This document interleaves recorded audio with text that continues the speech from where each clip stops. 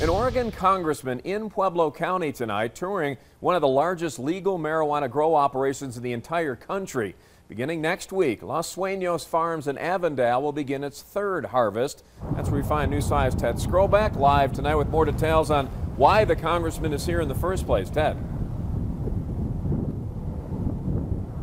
Yeah, well, as you were saying, we caught up with Oregon Congressman Earl Blumenauer, who is at this grow here behind me. They can grow over, actually licensed to grow 36,000 plants at one time if they want. And this wasn't the only stop for the congressman today. He made a couple other stops over at CSU Pueblo, but just learning about what Colorado is doing well to bring back to his own state and to the nation's capital. Well, Pueblo is sort of the epicenter. If you didn't know Oregon Congressman Earl Blumenauer is pro-pot, just take a look at his bow tie. An operation like this is breathtaking, as well as what's happening at the university. Setting up the Cannabis Institute, I think, is a model. If I had my way, there'd be one of those in every state in the union. The enormous Los Suenos marijuana facility wasn't the only stop for the congressman. He stopped at CSU Pueblo's Institute of Cannabis Research, which got funding from Pueblo County, spearheaded by County Commissioner Sal Pace.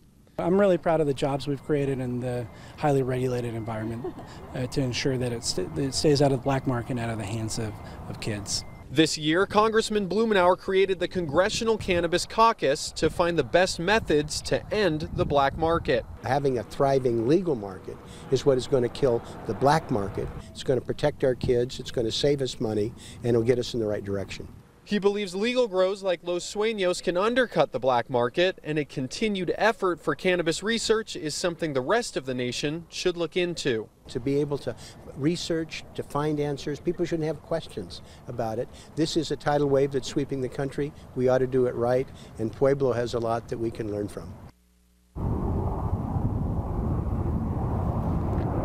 And Congressman Blumenauer is from the Portland area. That's the area that he's a congressman for, and he actually wants to continue to work on making more tax reforms to make this business more like a normal business, obviously where it is legal. Watching out for you in Pueblo County, Ted Scroback, News 5. Yeah, and it's been legal.